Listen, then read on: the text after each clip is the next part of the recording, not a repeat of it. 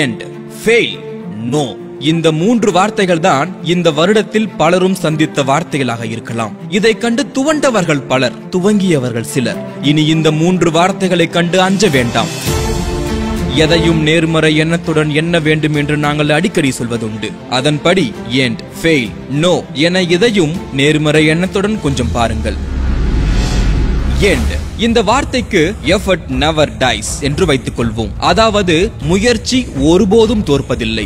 இறைவன் பிரம்மாண்டவன் என்பதை காட்டும் முயற்சியில் தன் பிரம்மாண்டத்தை காட்டியவன் ராஜராஜ சோழன். முயற்சிக்கு ஒரு ஆக சிறந்த எடுத்துக்காட்டாக விளங்கியவன் இவன். சோழ சாம்ராஜ்ய விரிவாக்கமாக இருக்கட்டும், உலக புகழ் பெற்ற தஞ்சை பெருவுடையார் கோவிலாக இருக்கட்டும், இன்றைய தமிழின் அன்றைய வளர்ச்சியாக இருக்கட்டும், அனைத்தும் அவனின் ஒரு பெரும் முயற்சியால் தான் நடந்தது. அம்முயற்சியின் விளைவு இன்று வரலாற்றில் அழிக்க முடியாத ஒரு இடத்தில் ராஜராஜ சோழன் இருக்கிறான்.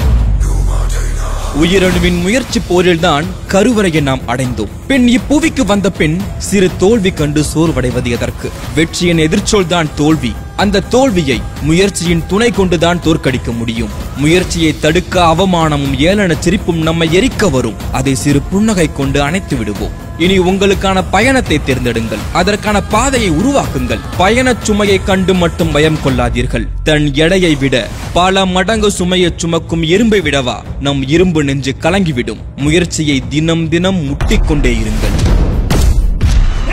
உங்கள் முயற்சியை கடற்கரையில் எழுதினால் அது அலையில் அழிந்துவிடும். வான் திரையில் எழுதினால் இந்த உலகமே பார்க்கும். முயற்சி உடையார் இகழ்ச்சி அடையார் என்ற தமிழ் கூற்றை என்றும் மறக்காதீர்கள். அமைதியான கடல் ஒருபோதும் சிறந்த மாலுமியை உண்டாக்காது என்று ஆங்கில பழமொழியும் ஒன்று உண்டு. மனித இனத்தின் வரலாற்றை புரட்டி பார்த்தால் ஒவ்வொரு வெற்றிக்கும் முயற்சிதான் படிக்கட்டுகளாக இருந்திருக்கும். முயற்சி ஒருபோதும் தோற்பதில்லை. நம்மை சுற்றி இருக்கும் தடைகளை இனி முயற்சி கொண்டு துடைத்து விடுவோம். அடுத்து ஃபெயில். இந்த வார்த்தைக்கு ஃபர்ஸ்ட் அட்டெம்ப்ட் இன் லேர்னிங் என்று வைத்துக் கொள்வோம். அதாவது கற்றுக்கொள்வதற்கான முதல் வாய்ப்பு.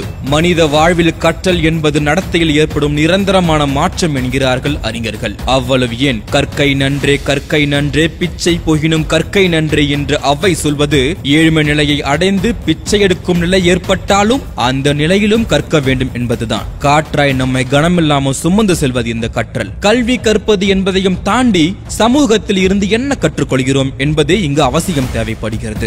ஒரு பறவை பேச கற்றுக்கொள்கிறது, ஒரு குரங்கு சைக்கிள் ஓட்ட கற்றுக்கொள்கிறது, ஒரு மீன் விளையாட கற்றுக்கொள்கிறது. ஓரறிவு முதல் 5 அறிவு வரை உயிரினங்கள் ஏதோ ஒன்றை கற்றுக்கொள்ளும் போது அதை அடக்கியாலும் நாம் ஏன் தோல்வியில் இருந்து கற்றுக்கொள்ளக் கூடாது? தோற்றுவிட்டோம், ஃபெயில் ஆகிவிட்டோம் என்று துவண்டு விடாமல் இது கற்றுக்கொள்வதற்கான முதல் வாய்ப்பாக எண்ணி இனி வெற்றி பெறுவோம். அடுத்ததாக நோ. நோ என்ற வார்த்தைக்கு நெக்ஸ்ட் ஆப்பர்ச்சுனிட்டி என்று வைத்துக் கொள்வோம். அதாவது அடுத்த வாய்ப்பு. தவறவிட்ட சில வாய்ப்புகள் தவம் இருந்தாலும் மீண்டும் கிடைப்பதில்லை என்று சொல்வதுண்டு. அதற்காக எப்பொழுதும் தளர்ந்து விடாதீர்கள். வாழ்க்கையில் எப்பொழுதும் இன்னொரு வாய்ப்பு இருக்கும் என்பதை மறந்து விடாதீர்கள். ஒரு திறமையாளி ஒரு வாய்ப்பை இழந்தாலும் அடுத்தடுத்த வாய்ப்பு வந்து கொண்டே தான் இருக்கும். வாய்ப்பு என்பது பறித்துக் கொள்வதல்ல, திறமையால் தேடிக்கொள்வது. திறமையில் கவனம் செலுத்தினால் வாய்ப்பு நம்மை தேடி வருவதை எவராலும் தடுக்க முடியாது. ஒரு திறமைசாலிக்கு வாய்ப்புகள் தள்ளித்தான் போகுமே தவிர அவனை தவிர்த்து விட்டு போகாது. நெருப்பை கண்டு வியந்தவன் தீ என்றான், பயந்தவன் பகவான் என்றான், யோசித்தவன் தான் திரியில் அடக்கி தீபம் என்றான். உங்கள் திறமை என்னும் தீ அணையாமல் பார்த்துக் கொள்ளுங்கள். உள்ளே நெருப்பு இல்லாதவனுக்கு சூரியனும் ஒரு கரித்துண்டு, உள்ளே நெருப்பு உள்ளவனுக்கு கரித்துண்டும் ஒரு சூரியன் என்று வைரமுத்து சொல்கிறார். ஒவ்வொரு வெற்றியும் ஒரு பரிசு, ஒவ்வொரு தோல்வியும் ஒரு பாடம், ஒவ்வொரு நாளும் ஒரு புதிய வாய்ப்பு என்று மறக்காதீர்கள்.